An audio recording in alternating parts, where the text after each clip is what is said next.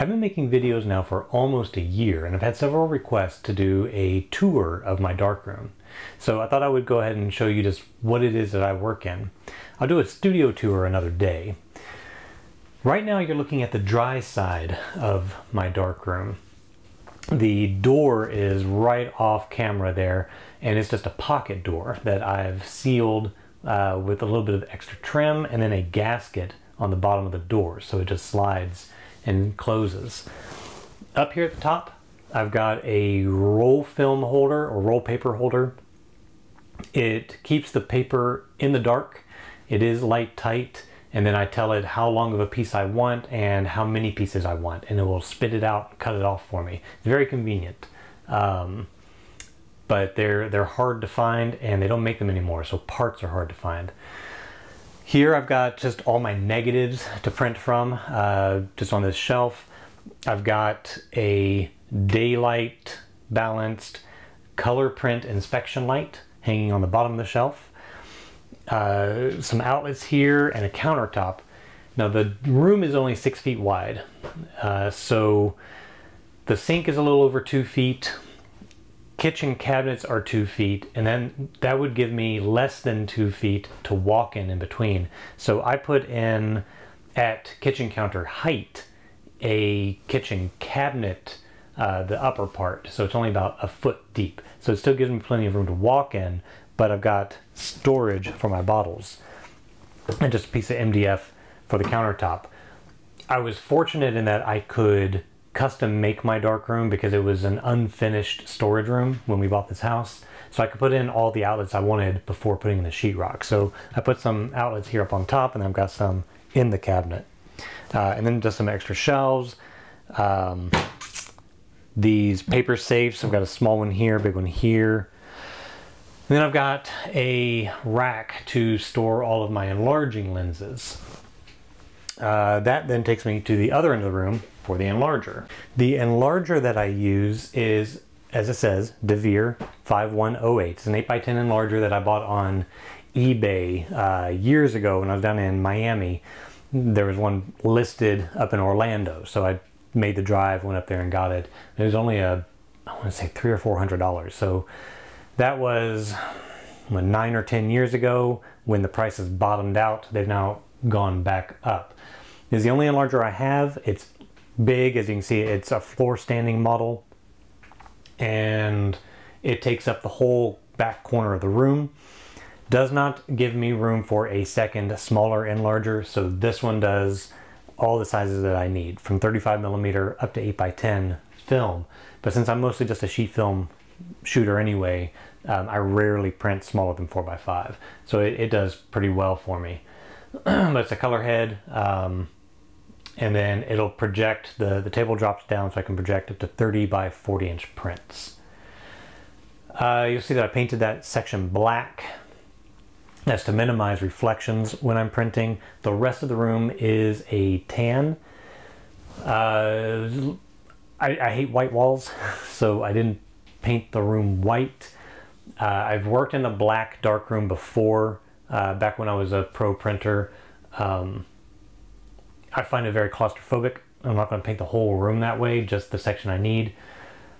And there was one lab I worked in where the owner got the bright idea to paint the walls bright yellow to maximize safe light energy, and it just about drove me insane when I had to turn the lights on. So I figured a tan would be pleasant to work in when the lights are on, but also work pretty well with the safe light. I wasn't too thrilled about painting the ceiling white because I've got this angled part of the ceiling, and I never know what to do with that. Do you paint it like the ceiling? Do you paint it like the wall? So I just painted the ceiling and everything the same tan color. I don't know. I'll just let the next homeowner deal with that. They're just gonna have a tan ceiling. So let me show you the wet side. Down here at the end, I have a Jobo CPA2, also another eBay purchase. Most of my big equipment is eBay because people are just dumping it for really cheap. enlarger, the paper holder, Jobo, drum scanner, all that sort of stuff. So I've got this, the drums are behind it, and then underneath is some storage for larger drums. I've got shelves all the way across. These are stainless steel, they're rods, so things can drip down through to dry. And they're just IKEA, just bought them there. This cable, which you may not be able to see very well, is also IKEA. I think it's supposed to be like a laundry cable or something like that, but it works really well to hang film from as well. Got my stereo, you can see the speaker on the wall. Got a stereo unit, plug in my phone, go from there. Healthy supply of gloves. These are my pre-mixed chemicals. My liquid chemicals are in the cabinet on the dry side. And then I'll show you where I keep my dry chemicals in a moment. Got my timer, got another timer I'm trying to fix, and then my containers. Here I've got a stainless steel sink. It's a 7-foot long, 26-inch wide, and backsplash. The backsplash is just a sheet of stainless that I had a local sheet metal shop bend for me, and it's just on a plywood base. The sink pan itself I bought from Rosie Products, and I would have preferred an 8-foot sink, but he told me that 7 feet is the longest he'll make from a single sheet of steel. If I wanted longer than that, it'd be a lot more expensive because you'd have to put 2 sheets together and weld them, so I ended up with a 7-foot sink. But it works okay. I can do 16 by 20 in here pretty easily. The cabinets are just Lowe's, red oak. I didn't stain them or anything like that. They're just the cheapest wood cabinet you can get from Lowe's.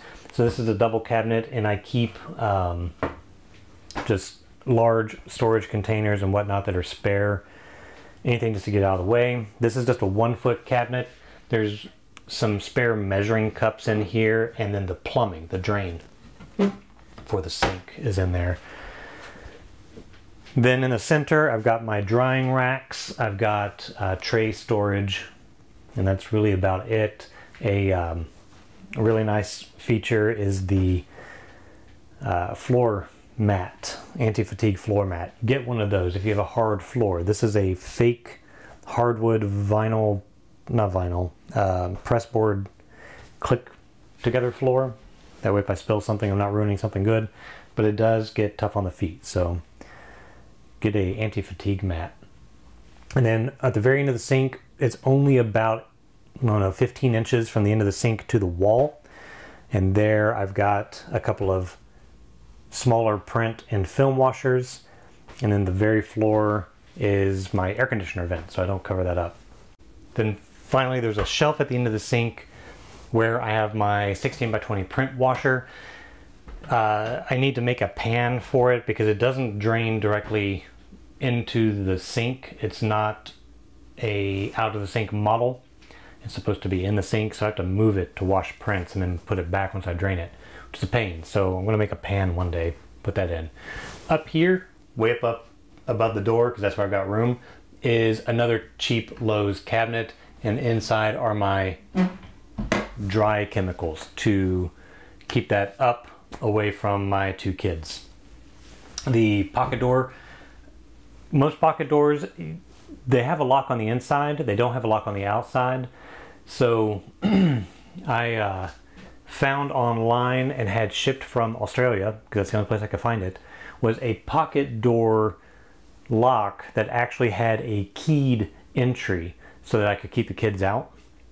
So if you use a pocket door and you have kids, look for one of those online. I couldn't find anything in the US, just Australia. So do some internet searching and you can find it. There's nothing else in here other than a trash can, and I guess I do have a light switch up here I didn't mention before. This is the light switch for the room. This is the light switch for the safe light. And since I was able to custom make this room, I put an outlet on the ceiling for the safe light, because the safe light only has a cable like that long. So put a separate switch so that I wouldn't accidentally hit one or the other. I know which one's which. and that turns that on. Other than that, that should be the whole darkroom. It's not very big. I can almost touch both walls. Being 5'9", I'm almost there, about a foot away. And then 12 feet long. I could cross it in 4 or 5 steps if I wanted to. It's not very big, but it doesn't have to be big. It just has to be efficient. So if you're making your own darkroom, consider the space that you have, consider the stuff that you need. If you have too much stuff, start paring it down. If you need more space, think about how you can maximize things, like mounting up on the wall, cabinet storage, shelf storage, and really kind of economize what you have. So I hope you've enjoyed this quick little tour of my darkroom. Get out there, start making some prints, and please like, comment, and subscribe to this channel.